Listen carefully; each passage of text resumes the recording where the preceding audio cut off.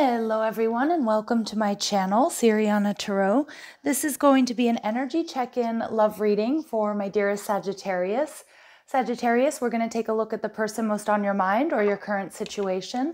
And if these messages resonate with you, I am going to ask that you hit that like button and subscribe to the channel if you haven't already. So let's go ahead and see what messages come through for my dearest Sagittarius for their highest and greatest good. Clear messages and guidance for my Sagittarius, please, for their highest and greatest good. All right, the overall energy, we have the Three of Cups. Beautiful. Now your person is showing up as the Hermit in reverse. All right, so, I keep getting very similar messages in a lot of these readings this go around, and it's this Mercury retrograde in Virgo energy. Somebody here is going to be revealing themselves, somebody who maybe ghosted you or somebody you haven't spoken to in quite some time. Now they're viewing you as the Seven of Swords, so they might feel like you are hiding from them or you're avoiding them. What you're not seeing is the Tower in reverse, okay? This person has been avoiding you, all right, until they know what they want to say or how they want to approach. And we see the Nine of Pentacles in reverse. So I get a strong message here, not to give too much to this connection. Make this person put in the work, Sag. Make this person put in the work. And we see the High Priestess. Some of you are dealing with a Pisces or a Cancer, possibly a Virgo here as well. But you definitely need to trust your intuition when it comes to this person and when it comes to this connection. Now, I am getting, it's possible this is a secret admirer. It may not be an ex. With the Three of Cups showing up here, Sag, it could be somebody who's in your community, somebody that you see out and about, at the dog park, at the grocery store, your favorite cafe, lunch spot. It could be work. It could be a friend group. But it feels good. The Three of Cups is telling me there's a lighthearted, fun energy here. But somebody's crushing on you hard, Sag. So let's see. Three of Cups. Why do we have this here? Okay, we have the Six of Cups. This is my crushing on you card. So it could be a reunion. I'm not going to write that off, but I feel this is a soulmate. This is somebody who you already know, who's already in your energy. You might not know how they're feeling about you. All right, and we see the, wow, double High Priestess energy. So you're both quite spiritual. You're both quite intuitive. This is somebody who has some very deep, very secret feelings for you. Now, you may also feel the same way about this person. I might have two people here who are really crushing on each other. But with the Hermit card in reverse, Virgo energy, I do feel this person has a tendency to overthink, overanalyze. They might get stuck in their head a little bit. I feel like they're harsh and judgmental with themselves, or they're quite hard on themselves at times. But with the Hermit in reverse, this person is definitely going to be revealing their secret feelings for you. And we get the Ten of Swords in reverse. Like I said, some of you, it's someone that wants to heal things, but it could also just be somebody that wants to get something off their chest. It feels like they've been through a tough period. And again, they might just be really freaking out about telling you how they feel, but I kind of get this now or never type energy. So they're coming in with the truth. They're coming in with communication about their true feelings for you. And yeah, this person wants to invest, and they want to invest long-term with you, Sag.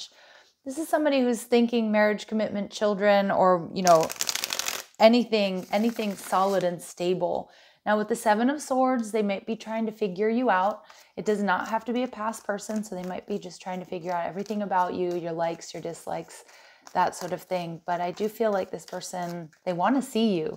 They want to know everything they can about you. You have really, I don't know what you've done to this person, Sag, but they are restless to see you. They're restless to talk. They're restless to get close to you. Okay. And we see the Wheel of Fortune. They see you as, the best of the best. They see you as their destiny. They love that they love that you're successful, Sag. And what I mean by that is, they love how you carry yourself. They love the way you take care of your house, your home, your body, your finances.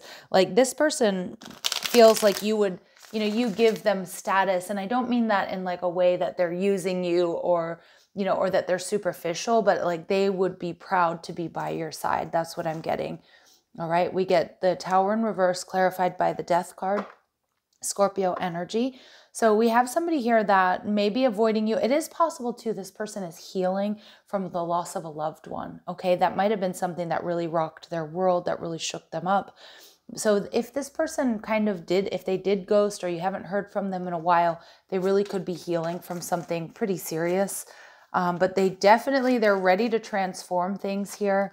And the Strength card, they've been building up their strength and their courage to come towards you. And I feel like they're in the right energy, like they've released whatever this Ten of Swords is, hurt or heartbreak or loss. They've released it and they're ready, they're strong, they're feeling like they're ready to come towards you and tell you how they're feeling. The Nine of Pentacles in reverse is telling you that, telling me that some of my Saggies, you're not going to be single for very long.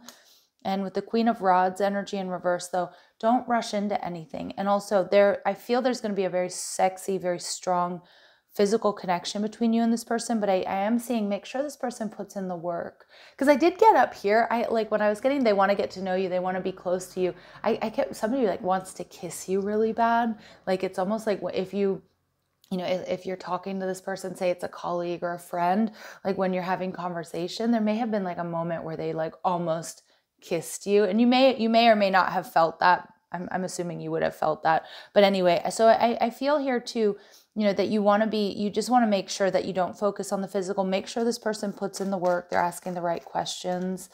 Some of my Saggies, you might not be so sure if you want a relationship at this point. You might be enjoying having fun, flirting, dating. The Eight of Pentacles energy in reverse. Yeah, just wait. Watch and wait. And some of you, if this is a past person, you might be a little bit triggered by them coming back around. But you've got a really big decision to make. And I do feel like your ships are coming in. There's potential for something solid and secure here, Sag.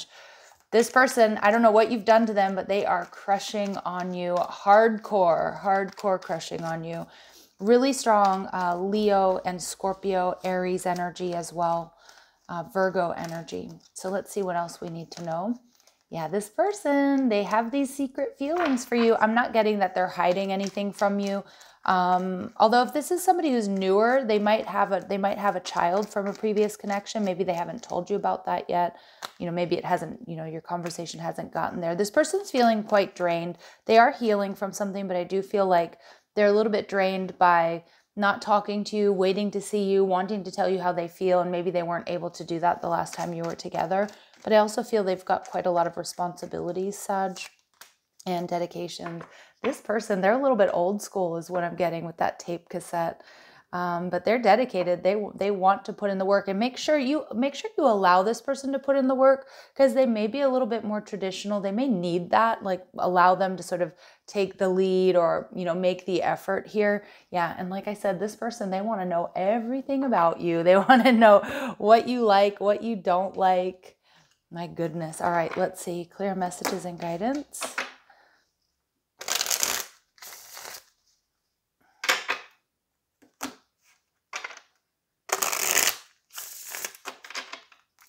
All right, clear messages and guidance for my Sagittarius, please. I'm loving this energy. I really am. I'm loving this energy. The fixed signs, Leo, Scorpio, Taurus, and Aquarius are coming through really strong.